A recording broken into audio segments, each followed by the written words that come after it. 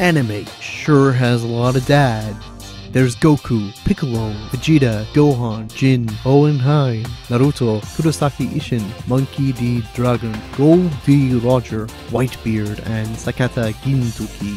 There's also Sho Tucker, Jiraiya, the dad from Spy X Family, Ikiri Gundo, Shank, Buggy the Clown, Grisha Yeager, Umi Bose, and Yoshida Shoyo. But the list can go on and on and on and on and on and on. Hello, welcome to my channel, Lost Futures. Before we embark on this journey into the realities of anime dads, make sure you like, comment by answering the question, who is the worst anime dad? And don't forget to subscribe, because a lot of you do not. This is kind of awkward. Let's move on. Wait a minute. If you can, please consider supporting the show on patreon.com, because I have been doing this all for free, and the last 2 videos have taken a toll on me. Today we are going to answer the following questions. Why are there so many anime dads? Where do they originate from? How are they connected to Japan? How are they connected to the Manosphere and debate bro spaces? This video is going to be split into 4 parts. The first delves into the history of the frontier and its importance to making identities, entertainment, and stories. One can say that the frontier allowed men to perform a form of masculinity and perform an American identity. However, this introduction also sets out to dismantle the myth of the frontier thesis, because it popularized the notion of the man who wanders into the frontier or into the wild and attains masculinity. After the rundown of what the frontier is, I will deconstruct the frontier thesis by showing you all the vapidness of it all by introducing one of America's dads, Theodore Roosevelt.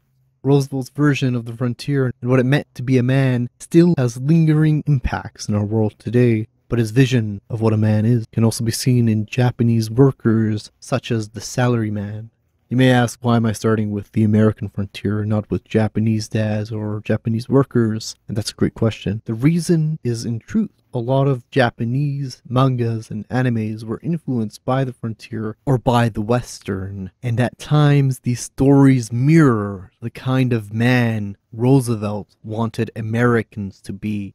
In the second part, I look at the flip side and masculinity in Japan, where it is mostly connected to work.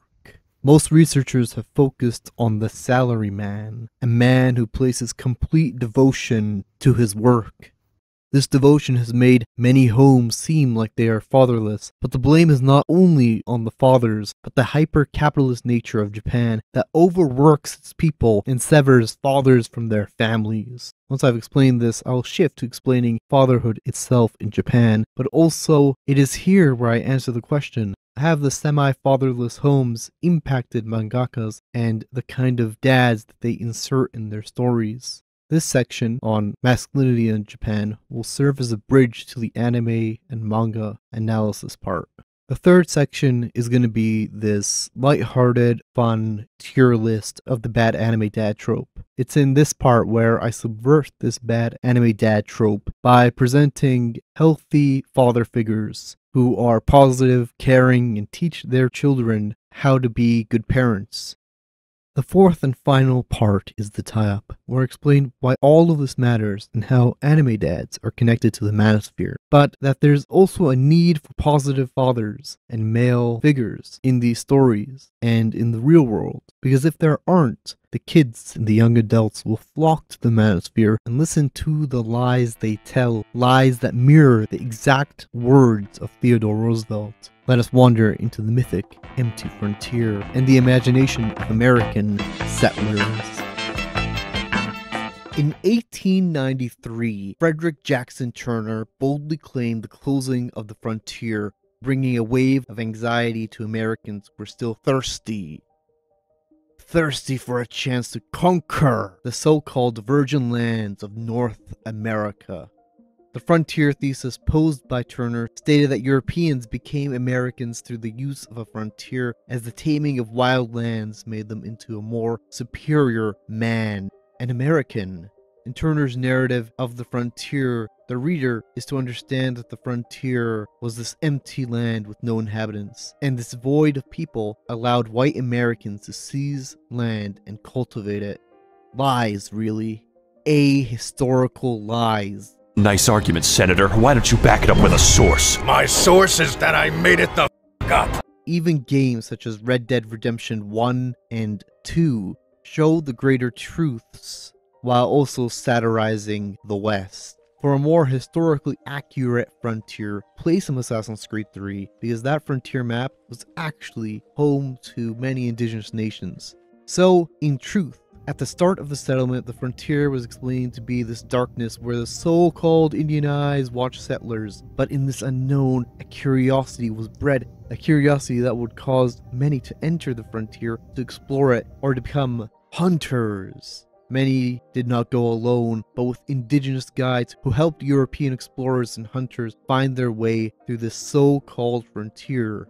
What changed the understanding of the frontier was the knowledge that vast riches lay west, and they are awaiting a plundering. Americans thus fought bloody wars and would attempt to exterminate the indigenous people to steal their lands. The so-called closing of the frontier was not an actual closing, because even in 1893, bloody wars were still being fought. However, by this time, the West was seeping into the imagination of Americans, and the stories of the West and the frontier created a set piece or a setting where white masculinity can be placed in relation to the indigenous other. The stories that took place in this fictional setting of the West justified the bloody takeover and justified the colonization of land.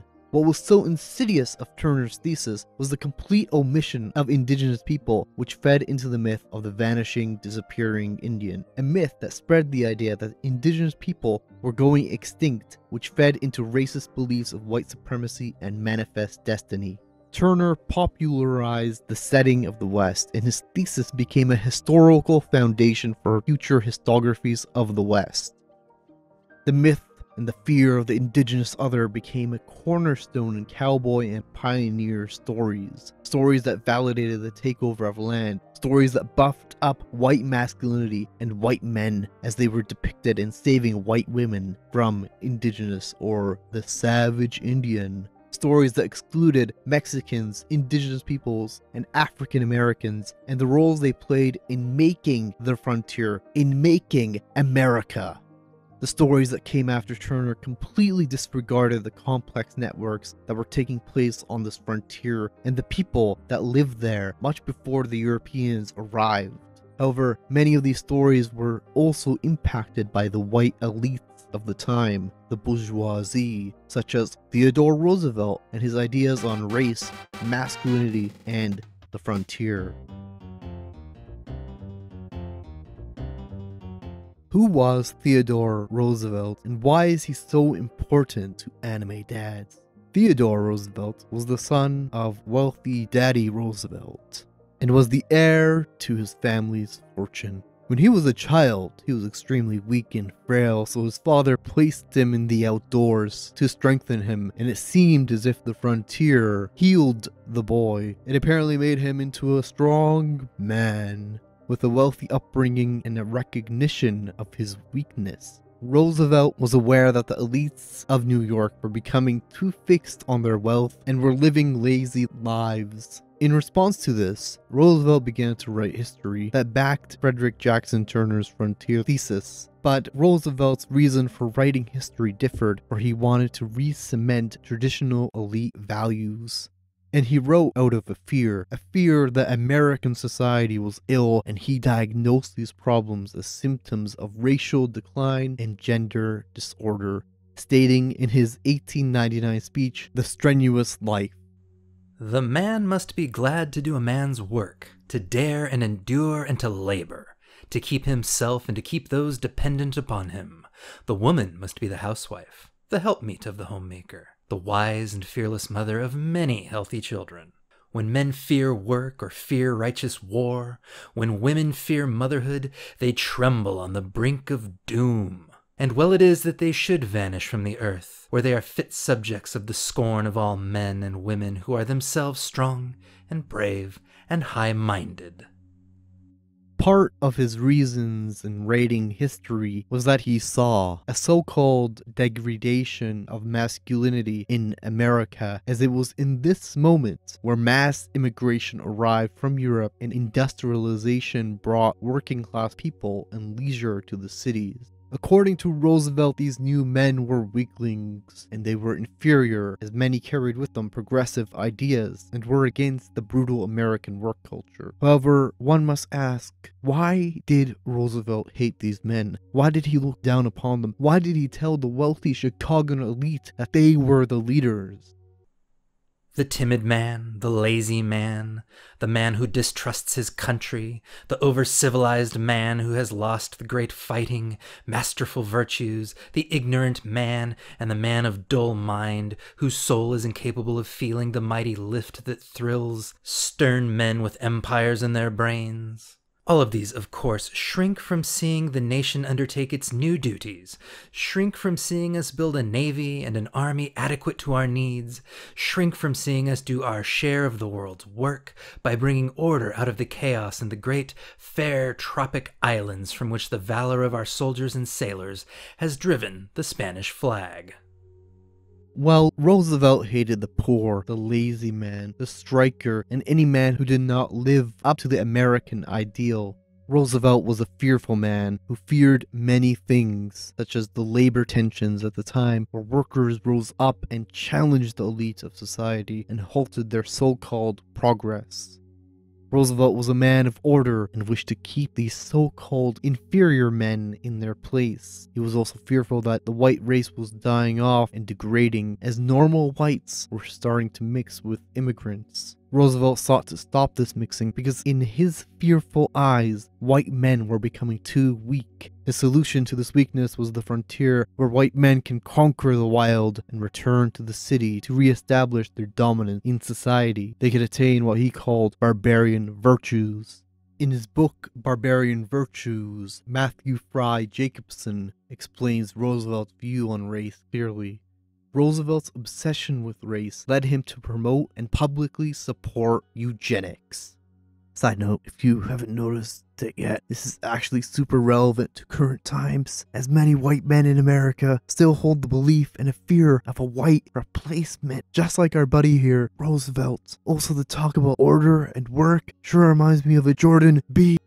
Unlike Turner, who believed it was the farmer who civilized the frontier, Roosevelt believed it was the hunter who brought civility to the wilderness. For the hunter was the one who policed the wild animals and wild people, according to Roosevelt. The hunter at the time was considered this primitive being, but Roosevelt's hunter contested this, as it was the hunter who allowed the bourgeoisie to attain capital, and it was the hunter who defended such capital. Thus, the hunter stood for progress. Roosevelt was confident in this version of the frontier thesis because he was a hunter and found hunting restorative. However, Roosevelt was not simply placing hunting as this activity for all white men, but for the wealthy elites, so they could reassert their dominance through their hunting club and conquer lands through the physical activity of hunting. Through hunting, the elites were able to mark vast areas of the continent for their privileged right, and anyone who wanted to use this land to live off of it were considered trespassers. When Roosevelt became president, the frontier thesis was well spread, and many Americans believed it was the end of the conquering madness. But to Roosevelt, the act of conquering was what made whites supreme, and so he began to create new Wests and new frontiers to conquer so that white Americans can restore their manhood and position in society. For Roosevelt, Africa was Europe's West and frontier, so he looked at China, Latin America, and the Philippines. It was in these lands where the frontier would be remade and white Americans could restore their manhood by conquering foreign lands and placing their dominance on the native people. Most of all, this masculinity would allow normal Americans to be men and to be loyal to the American capitalist project, because striking was considered unmanly. Instead, men had to toil, work, and never complain. This version of masculinity is the very image of the Japanese salaryman, the Japanese form of masculinity. But we'll get there in a second because there's something else that must be mentioned. It is important to note Roosevelt's version of the frontier and the process of becoming a man from boyhood influenced the Boy Scouts of America, founded in 1910. Roosevelt backed the project because he thought it was a good way to ensure boys didn't fail and were transformed into the ideal man he continuously chased. Roosevelt believed that for boys to become men, they had to go out there into the wild and hunt and kill and conquer new frontiers to become men. This wild frontier, however, was purposely vague because part of the mission of the Boy Scouts was to train young boys into becoming loyal soldiers who will go into the frontier or the battlefield and become men by hunting other men. War and the performance of masculinity are intrinsically tied. The basic process is actually a foundation for many stories and shonen mangas. Later on, I'll show you how many mangas feature a boy who goes into the wild. There are, but the Japanese stories differ because the aim is not always manhood. Before we go to Japan, let us first take a trip to Africa. Roosevelt's field trip to Africa was caused by the elite urge to hunt and murder big game. But he also traveled to Africa so that his own sons could transcend boyhood by hunting wild animals. Roosevelt's African hunting trip is disgusting, and his performance of masculinity by hunting elephants with a big gun is a case study of how vapid this form of traditional masculinity can be.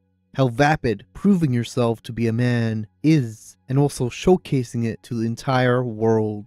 The trip further reveals Roosevelt's insecurity of the colonization projects, as in his visit he is surrounded by Africans who are given the task of guiding him and protecting him. Thus, he returns back to his frail self because without these guides, at any moment, the Roosevelts could have been eaten by a pack of lions. A fate that was very common amongst European settlers. In truth, the colonization missions in Africa, North America, Australia, India, and Asia were partially made possible because the indigenous people gifted or were forced to give Europeans ancestral knowledge about the land. The knowledge these indigenous peoples held demonstrates different models of being, which included living with nature and not conquering it, a far more civilized method than conquering and destroying lands, which is exactly what the Europeans did on every land they stepped on. In looking at the collective history of colonization, one can see that without this knowledge, European settlers would have perished.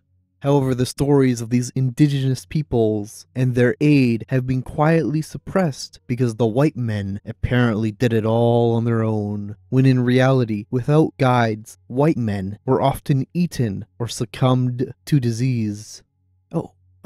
Here's a fun fact. It also shows that the Roosevelts were probably pro-slavery, as he sees these African laborers as servants, and they are the ones who do all the true labor, while he sits away from their so-called barbarism. Finally, Roosevelt's sons mirror the shonen protagonist, who must always prove themselves to their dads. As his sons kill and find joy in hunting with their father, they find joy in making him happy and receiving that validation that they transcended boyhood. If these boys cowered, they would have been considered as failures, losers, wimps, and weaklings. Roosevelt was a terrible father who casted his ideal form of masculinity on his sons and pressured them to achieve what he had achieved. He is, in truth, one of the shittiest American dads, and Peter Griffin, the man that looks just like him, is a better dad. With that in mind, let us travel to Japan and explore Japanese masculinity, corporate culture, and fatherhood. In my Attack on Titan video, I explained a thing called Japanism and its impacts on Japanese society pre-war and during the war. But one of the things I left out was its impacts on post-war society. One of the core aspects of Japanism that was explored by Sakata Gintoki was to transform men into soldiers by valorizing and creating a mythic samurai image. This mythic samurai image was created for the sole purpose of fostering devotion to the emperor and to the state. This devotion allowed the Japanese to fight a war without mercy, a war of extermination, and a war to the bitter death, as many Japanese men sacrificed their lives for the state. However, this essay is centered on a post-war Japan, and the state had to quickly transition a population that was geared for war into a population that would fight its economic battles to restore Japan after the war. They did this by tying the mythic samurai to the salaryman, and so men were convinced that they can regain their honor or their masculinity by working. The focus of most stories in post-war Japan are usually centered on the economic miracle following the war, as after the 1950s, the economy kept rising, and by the 1970s, Japan was riding on what economists call a boom. Although Japan was becoming economically strong, the nation maintained traditional positions on marriage, gender roles, and immigration. The man was supposed to work and perform his masculinity by working and maintaining a nuclear family, while women were to stay at home and raise the kids. Although Japan took a lot of pride in the salaryman, as they were placed on a pedestal for bringing the Japanese economic victories, in reality, their existence was hurting the children being born and raised. How? Well, first they normalized a work culture of overwork, and that success stemmed from devotion to corporations. And these children took after their fathers who toiled day in and day out. Hence, the cycle continued. But everything was forever until it was no more. Because the Japanese economy turned out to be a bubble. And when it popped in the 1990s, the bust would strike many parents and young adults with a psychological blow. Key shifts occurred in the 90s. First, the stagnation brought neoliberal reforms, and secondly, to further combat stagnation, more women entered the workforce. The women who began to work were able to dodge marriage and became vocal in their option to not marry workaholic men. Thirdly, the bust also caused men and women to work more overtime, spending less time with their families and more time at work. At this point, the fatherless homes that were initially caused by Japan's capitalistic drive to become economically strong worsened because Japan entered hyper-capitalism thanks to neoliberalism. Although women entered the workforce en masse, the patriarchal and hierarchical corporate structures caused a rampant sexual harassment and sexual abuse. Women and workers who did not perform masculinity were not equal to their male counterparts. Corporations pressed these people by elevating male workers and by demoralizing workers who did not fit the masculine ideal. Before we jump into fatherhood in Japan and the impacts capitalism has caused, one must also understand that workplaces used the principles of Japanism to create hierarchies that enforced devotion to the corporation. Fathers who dared to take leaves when their wives needed them were seen as traitors to the corporation and were met with scorn. What researchers have found was that many men did not care and made their wives carry the entire burden of childbirth, but some men did care. Those who did care and wanted an equal relationship with their wives faced pressure from their corporation and their bosses. The faced pressure emerged because for the Japanese capitalists or the elite, it is considered a norm for ordinary workers to sacrifice everything for the corporation. This included and still includes fatherhood. Furthermore, many of these corporations are modeled after a father-son relationship where the employee offers complete respect and loyalty to their bosses or their fathers. This relationship strains working class men from asking for a leave to spend time with their children and be dads. Instead, men who work in these corporations must show an infinite amount of gratitude to their bosses, their fathers, and must dedicate their hearts to the corporation. The expectations here mirror the masculinity that Teddy Roosevelt desired from the working class people of America. where the ideal worker was one who dedicated their hearts to the American cause and worked without any protest for the benefit of the leaders, the capitalists, the elites. This is exactly what has occurred in Japan, but Japanese capitalism has been using a rooted Japanism and traditional values to encage their workers and work them to death.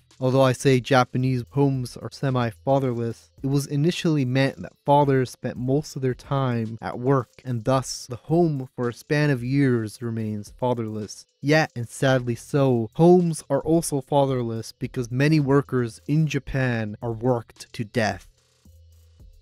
Gee, that got really dark. I guess Japan isn't really the utopia people think it is.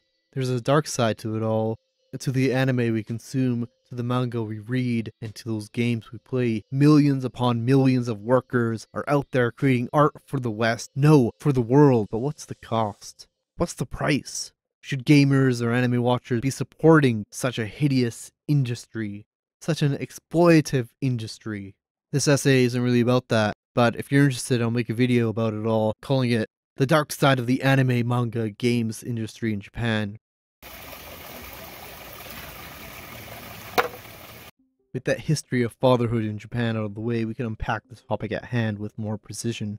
Many scholars who have investigated the salaryman in Japanese work culture have found that men tend to cling onto more traditional norms. In response, the Japanese government have seemingly taken initiatives to disrupt this behavior, but to many scholars these are symbolic acts. The main pressing issue for the government is in fact the descending birth rates, which are connected to workaholic men who care more about their jobs and fostering healthy relationships and creating a family based off equality. This workaholic and complete devotion to work has in turn turned off many Japanese women, but many women see marriage as a traditional trap, where if they do get married to a traditional Japanese man, they will be pressured into the duties of a traditional wife. Hence, many women have chosen not to get married and instead live their lives and enjoy the freedom. In a greater context, those who have been raised in Japan and go on to create manga, consciously or unconsciously, always place an anime dad figure in their manga.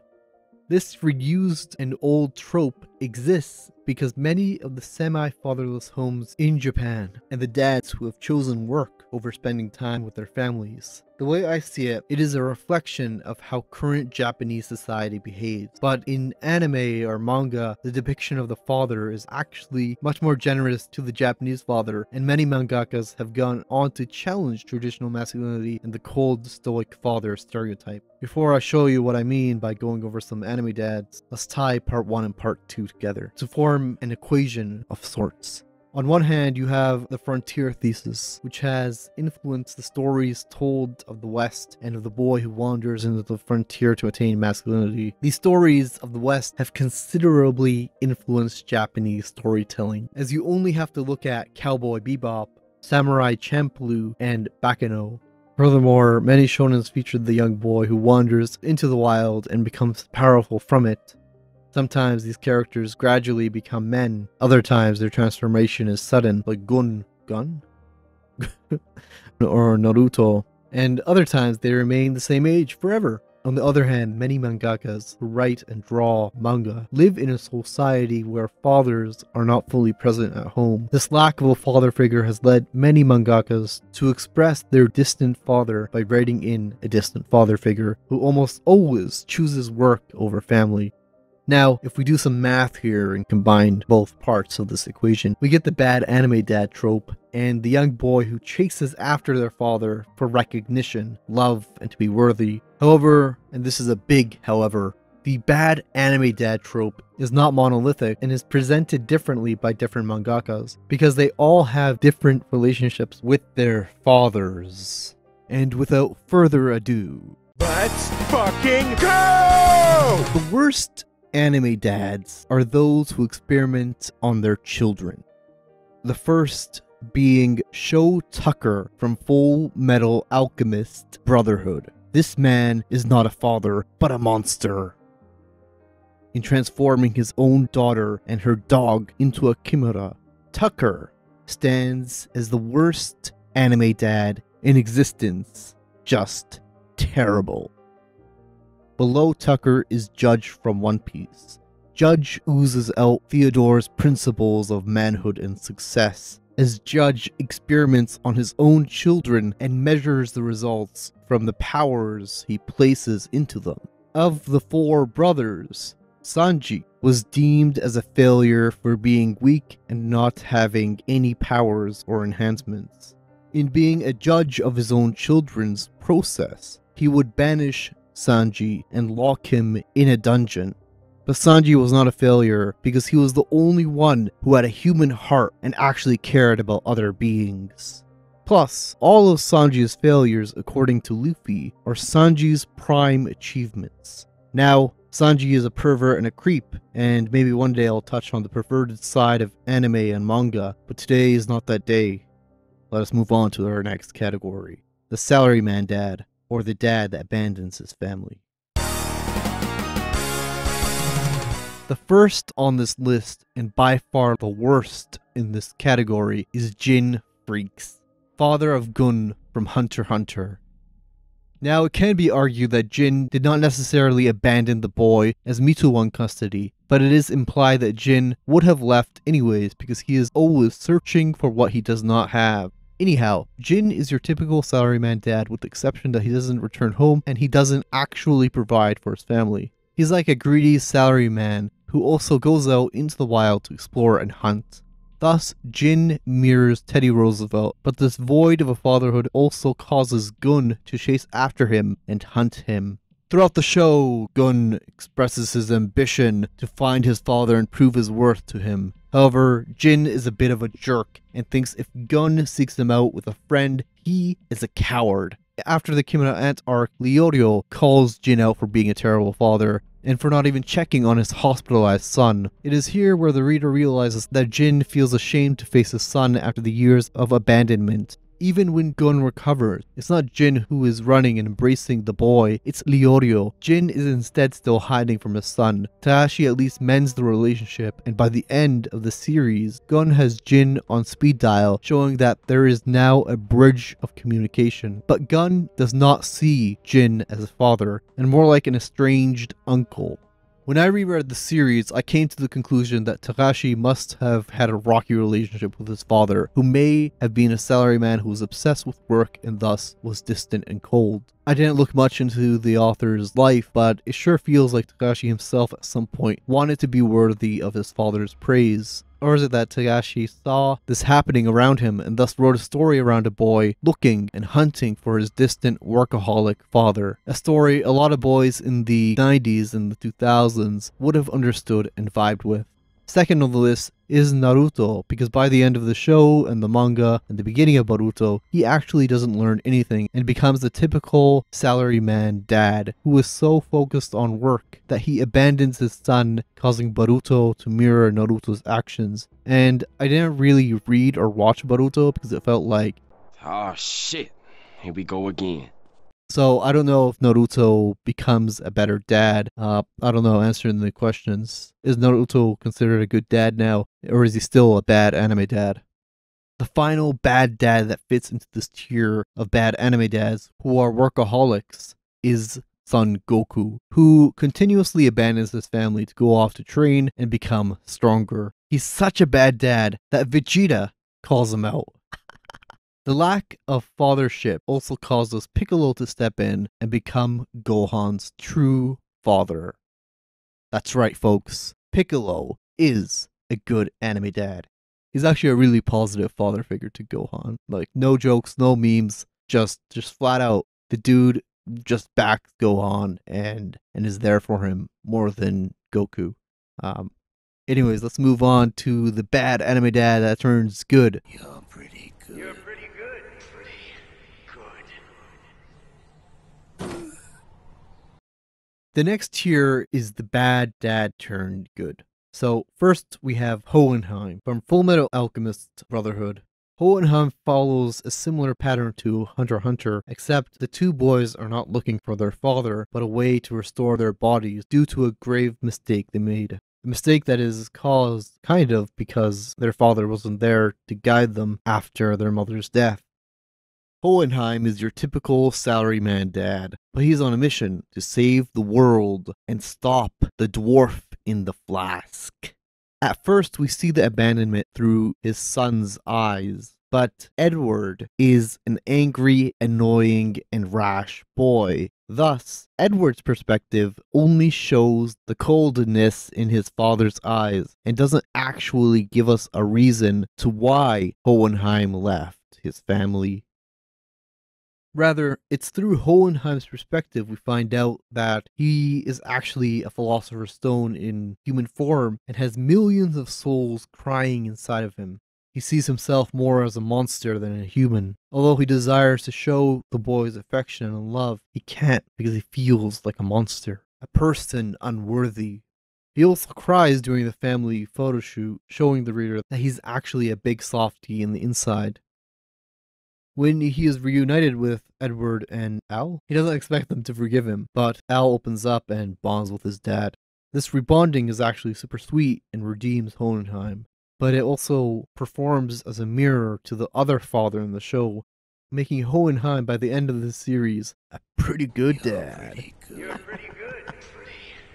Hideaki Sorachi's manga, Gintama, has a lot of dads. But one of the earliest shown to the viewer is Umibose. Umibose is the father of Kagura, who is one of the main three leads of the show, and her backstory is quite sad, as she was continuously abandoned by her father and had to look after her sick mother alone. Sorachi positions Umibose as your typical salaryman father who is forced to leave his family for work. However, Umibose is an alien hunter whose work takes him to distant planets for some of his missions. The many years away from his family adds up, and in his introduction we find out this badass man is actually looking for his daughter to repair the relationship and look after her. However, he's a bit too controlling and seems to want to train Kagura in the ways of the Yato because Earth is too small for her. In contrast, Sorachi demonstrates that Kagura wishes to fight her Yato blood and become a kinder person on this Earth. At the end of this mini-arc, Umibose has to trust his daughter and has a very warm conversation with Gintoki, the main character. It's here where we learn that Gintoki doesn't have a dad or parents, and he never dealt with family issues. Sorachi basically drops another mystery on the main character, making him more mysterious. Anyways, Umibose-like fathers are common in Japan, as they only realize that their work has seized up so much of their life after crucial moments of childhood, and thus a tinge of regret seeps into their mind, regret that they chose work over their families. But these fathers do at least make an effort to reconnect and fix the wrongs they have caused by being absent. So Umibose by the end of Gintama becomes a pretty good dad. You're pretty good. You're pretty good. Pretty good. So starting out in the good and positive dad of this tier list, we have Whitebeard, who is basically the anti-salaryman, as Oda crafted a father figure who adopts those who were abandoned by their fathers and by society. His crew is made up of his sons, and although he was the closest in achieving the status of Pirate King and claiming the One Piece, he instead dreamt of having a family. One of his most troublesome sons was Portugues de Ace, the biological son of Gol de Roger. Whitebeard and Ace's relationship demonstrates the magic of Whitebeard's crew and his idea of positive fatherhood. See, Ace was raised in an environment that considered him the son of the devil and that he was not worthy of living, and yet Whitebeard refutes this, calling the sins of the father a bullshit idea. He instead accepts Ace, knowing who his father was, and gives him a purpose to live, but also a family that Ace lacked. Despite showing a lot of attention to Ace, Whitebeard tries to show the same level of love and attention to all the sons. Although Whitebeard's relationship with each of his crew member is not fully explored, he seems like the kind of father that spent all of his days enjoying the company of his son and family. He is what fathers should aim for, and is a very positive anime dad. But is he the best dad?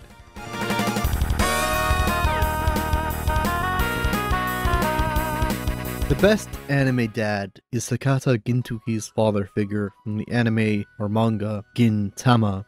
His name is Yoshido Shoyo. Although Sorachi plants the idea that Gintoki did not have any parents, later on in the manga, we find out that he is a war orphan and that he did have a father figure. And I know Shoyo is Gintoki's sensei, but Shoyo actively sought out the corpse-eating demon, and he literally picks up Gintoki, showing physical support and alluding to the idea that Shoyo adopted Gintoki. With Gintoki by his side, he would start a school with him.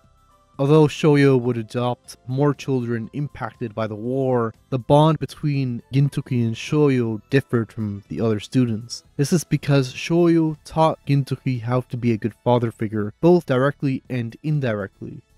Also, Bozura and Shinsuke hint at times that Gintoki was closer to their sensei, and even when Shoyo gets taken away, Gintoki holds on to his sensei's sword, a rather symbolic illustration of their bond.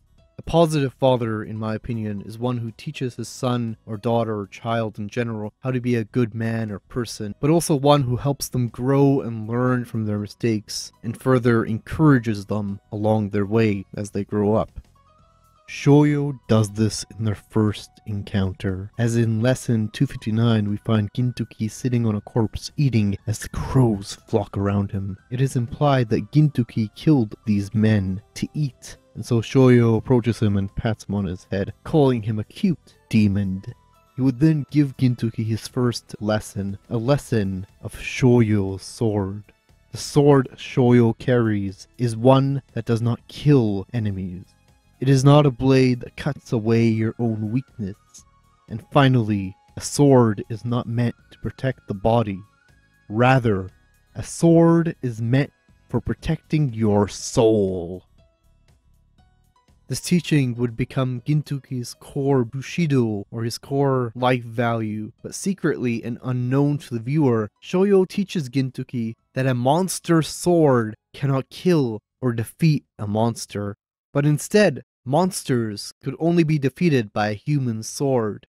This is a teaching Gintoki abandons as he joins the Joy Wars and becomes known as the Shurayasha, a demon clad in all white that every single time he cut through enemy lines, he would get soaked by their blood. Gintoki in the wars becomes a monster, and the show picks up at his lowest point as he had lost everything.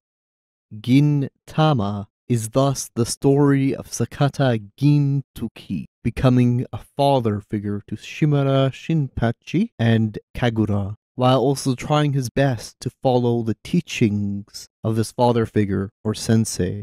One example of Gintoki being a father figure is in episode 13, when Gintoki picks up and carries Shinpachi and Kagura, much like how Shoyo carried him. Here's another example.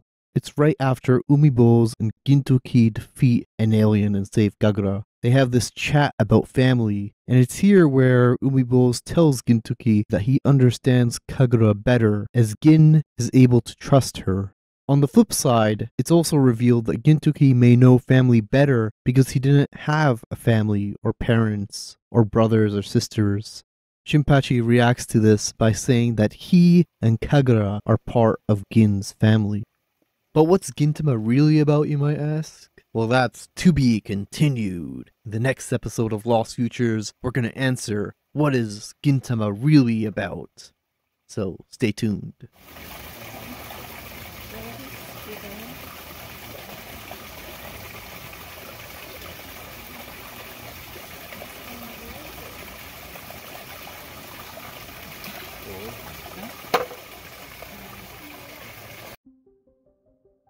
Increasingly, we live in a world where children are lost or are ignored by their parents due to overwork and grind culture. Children who are bored out of their minds in school thus look elsewhere for father-like figures. Some find them in the animes they watch, the books they read, and even in the TikToks they swipe through. Whatever father figure these children are exposed to, they model them and behave in a similar fashion. But increasingly, children have been looking for father figures elsewhere, such as Jordan Peterson, Debate Bros, Andrew Tate, and the entire network of the Manosphere. The form of masculinity all three of these groups perform mirrors the traditional masculinity expressed by Theodore Roosevelt and Japanese work culture. This is what this video is really about, and a reason to why I made this channel in the first place. When I was an educator, I was struck by how radicalized my students were becoming by being exposed to figures like Ben Shabibo, Debate Bros, and Peterson. Debate Bros? Yeah, Debate Bros. There were moments when I was teaching Indigenous history when white Canadian students tried to debate me about if there was racism in Canada. To many historians, it is an irrefutable fact. But there I was, getting challenged by a kid who did not want to step down nor admit they were wrong. I haven't been in a classroom for over 2 years, so this may have gotten worse. The behaviors of Andrew Tate, which children or young adults are currently mirroring, may be because there has been a lack of positive male figures in these children's lives. Positive men who push back against the facade of traditional masculinity, who contest the idea of winners and losers, who challenge false ideas that men are degrading or that whites are apparently disappearing. There is a need for positive male figures who teach their children the positive sides of masculinity, that it's okay to be vulnerable, that it's okay to do things that are outside of gender norms, that Debate Bros and the alt-right are scamming young adults by preying on their insecurities, and that the cold, distant, stoic man is a facade. This lack of a positive male figure has caused many young boys to feel insecure, and this insecurity feeds into a vile misogyny, a vile transphobia, homophobia. This is something that is not only happening in the Manosphere, but also in many anime communities, where male viewers get disappointed when they see their main character cry or behave in a weak manner. Many want a traditional strongman like Eren Yeager, but in truth, the traditional strongman is a facade, a performance, a shield, and an illusion that almost always hides fear and weakness. This is proved by Ishiyama himself, who at the very end depicts Eren's weakness in his confession to Armin. Look at this so-called strong man weep. That's right, Ishiyama played you like a damn fiddle! They played us like a damn fiddle! Additionally, anime has been a space that has challenged traditional masculinity. For an example, there's this Shanks line that goes something like this. Listen, Luffy. You grow up and become a man by experiencing victory and defeat, by doing difficult things and shedding tears. It's alright to cry, just overcome it. Another example is the iconic scene from Full Metal Alchemist Brotherhood, where after Hughes' death, you have Mustang cry, showing the viewer, as cold as he appears, Mustang has a heart and deeply cared and loved his best friend. There are also many manly characters who present emotion and combat the traditional masculine ideal, such as Hijinami Ippo, who becomes this big and powerful boxer, and yet outside of the ring, he's this normal dude and a total softie. Another lovely moment is with Sakata Gintoki after the Red Spider arc, where he throws a line that is similar to Shanks, saying, Weep and ask for help. Lean on me with your runny nose. Cry when you feel like crying. Laugh when you feel like laughing. When you're tearing up with an ugly face, I'll give you a good cry with an uglier face. When you're laughing so hard your stomach hurts, I'll laugh in a louder voice. That's how it should be. It's far better to get dirty while living true to yourself than to throw away yourself and die a clean death. Turb. This is Turb. Yeah.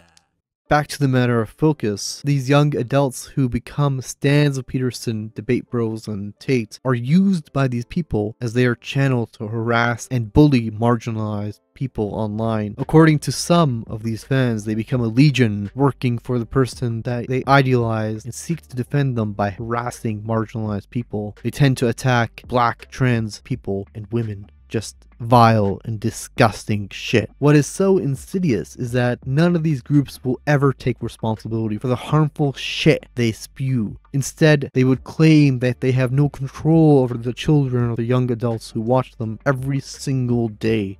What worries me is the fact that many young adults who are spending hours on Twitch.com or on YouTube.com will take these toxic ideas and express them in real life and in online spaces. What's the solution? What's the solution? Well, for one, I'm happy that Andrew Tate and Jordan Peter Guy got kicked off Twitter and other social medias. To me, they are the same guy, teaching the same things to young, white, insecure men and boys, telling children, young adults, and young men that they need to restore or reboot their masculinity by being primal, that they need to have what Theodore Roosevelt called barbarian virtues. Secondly, those who are pushing toxic traditional masculinity, those who express it through winning debates and calling those who refuse to debate them unmanly or weak, and those who regularly express the notion that might is right have to acknowledge what they're doing is wrong and that it is harming marginalized people. Peterson and Tate spaces are knowingly filled with racists, transphobes, and white supremacists. But debate spaces are also filled with people who channel young men to harass people of color and spread toxic masculinity by the very fact that they refuse to admit when they are wrong and when they are causing harm. For it is in the debate bro playbook that they cannot be wrong. For if they are, they will be exercising the virtues of a timid person. Instead, a legion is formed and set out to attack marginalized people, much like those who came before them, the anti-SJWs. So to debate bros, do fucking better. Thirdly, in researching this extensively, I think it's time for parents to pay attention to their kids and for parents to put family above work. I know it's a controversial statement since the old generation loves to work, but if you have a child, reach out to them. Try to show them some positive masculine vibes. If you need a guide on how to be a cool dad, check out That Dang Dad. He's a pretty awesome dad. And, you know, I'm not a dad, so I can't really give you that advice you need. Also, to the young adults watching this, seek out your parents because they might not actually be cold or avoiding you, but instead might not know how to communicate, or there isn't much of a bond, which sounds really bad, but you know, you still have time to build that bond. So go out there and turn your bad anime dad of a dad into a good anime dad. Finally, I think we ought to challenge the patriarchy and hierarchies by rethinking and dismantling the nuclear family. A good tangible example of this is what has occurred in Cuba, but other leftist content creators have created some amazing video essays that deconstruct the family and heterosexual norms, such as Andrew from Andrewism, who looks at a before the nuclear family or different societies that have not used the nuclear family. This is something that I forgot to mention in the section on Japanese masculinity and work and households and whatever that section was. But before Western ideas of the family shaped Japanese society, the Japanese relied on a communal childcare and child upbringing, where the community shouldered the duty of raising the child, creating a healthier space. The creators, the leftist cooks, also deconstruct the nuclear family and traditional household norms by exploring polyamory. It's something I hadn't considered, but it reminded me and taught me that there exists multiple forms of love and forms of the thing that we call family. I guess I'm still learning about this stuff as I've been asking myself, what is the role of the father? Why is there a lack of mothers in anime? Who should be responsible for guiding the youth? Should this responsibility be placed on the parents, or should there be others like mentors, friends, and coaches? What do communal upbringings look like? Should we organize some to replace the nuclear family? How are they organized? I feel like this video has been so focused on anime dads that I ignore others who play a part in a child or young adult's upbringing or education. The person who guided me in my turbulent youth was a close friend who ended up being more like an elder sister. Having her by my side helped me interact with women and gave me the confidence I needed. Plus, having her as my best friend made talking to girls super normal. The creator, Fantastic Mr. Fox, has a brilliant and heavy video that tackles toxic masculinity and asks men to reflect and look inward. He also struggled a bit in conjuring an image of a positive male figure, but I think that's normal because toxic masculinity has been ingrained in our minds. It's been around for hundreds of years. I also think it's wonderful that Fantastic Mr. Fox, Bellamy Rea, Mark from the Ultraviolet podcast have gathered together to create a podcast that explores positive masculinity. This is the stuff that needs to be worked on and taught to younger folks. So after you're finished watching this, go and check out all those creators. I think moving forward, more people need to step out to help in creating this image of a positive male figure or even a positive dad, you know? I think resources need to be compiled to kind of formulate this in order to pull those who are trapped in the void that is incel and black pill communities. However, to pull people out of these toxic communities, we have to formulate a healthier version of masculinity and approach these people with empathy, which is tough to do. It really is. All in all, I hope I am wrong about all of this. I hope I am wrong. There are some essays I write that I just hope I am wrong. I hope Japanese people are not working themselves to death. I hope Japanese people are great parents. I hope the realities on the ground differ. I hope a Care Bear could just hug Andrew Tate and turn him good. I hope the new Teddy Roosevelts are not affecting young adults. I hope shonen anime is not spreading toxic masculinity. I hope those who watch or read these stories do not chase after their father's approval. I hope future dads are like Sakata Gintoki, Whitebeard, and Reagan from Mob Psycho 100. Fathers that care, fathers that have hearts, fathers that could guide the young and help them grow in any stage of their life. I hope and I hope and I hope and I hope and I hope I am wrong. But am I? That's for you to decide. Because although I did a ton of research, it reminded me of a leftist cook scene where Neil was counting the crumbs. That's what I did here. I looked at crumbs and came to a conclusion. If my conclusion is right and toxic masculinity is impacting the young, we are looking at something rather grim. Which is why I hope I am wrong. Yet, I still hope and will forever hope. In the darkest of days of editing this video, I was overcome with fear, anxiety, and temptations to give up. However, I was reminded of this community, and it's a community that gives me hope, and this hope has helped me finish this video. Finally, I hope you all didn't get bored and fell asleep halfway through. I hope you can hope. Hey folks, I want to throw a big thanks to That Dang Dad for voicing Teddy Roosevelt, Mark from the Ultraviolet podcast for being the ultimate hype guy, and finally my mentor Turb, whose performance of Sakata Gintoki blew me away. Thank you all for watching. If you think my work is good enough, consider supporting it on patreon.com. By the way, thanks to everyone who inspired me and motivated me to create, such as Dr. Fatima, who pushed me to finish this video before the 11th because her newest video required my full attention and I kept clicking away. So I'm gonna go and watch and finish that. Alright, sit down.